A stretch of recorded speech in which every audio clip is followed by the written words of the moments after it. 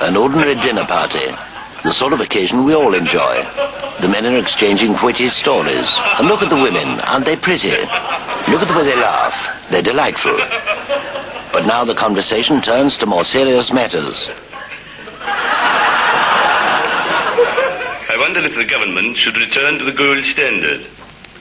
I think it should. Good. Then we're all agreed. But oh dear, what's this? One of the women is about to embarrass us all. I think the government should stay off the gold standard so that the pound can reach a level that will keep our exports competitive.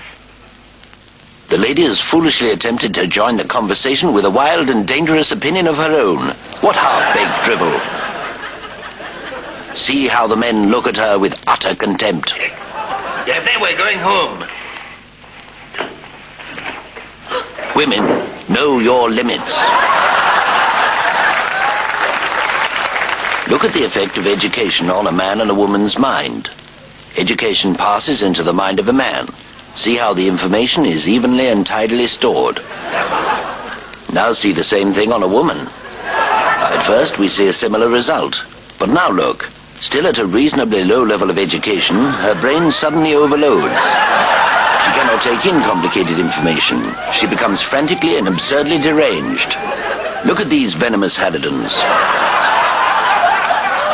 They went to university. Hard to believe they're all under 25. Yes, overeducation leads to ugliness, premature aging, and beard growth. Now let's see the proper way. Good. So we're all agreed. We should return to the gold standard. Oh, I don't know anything about the gold standard, I'm afraid, but I do love little kittens. They're so soft and furry. What a delightful thought, you dear, sweet, fragile little thing. Doyle.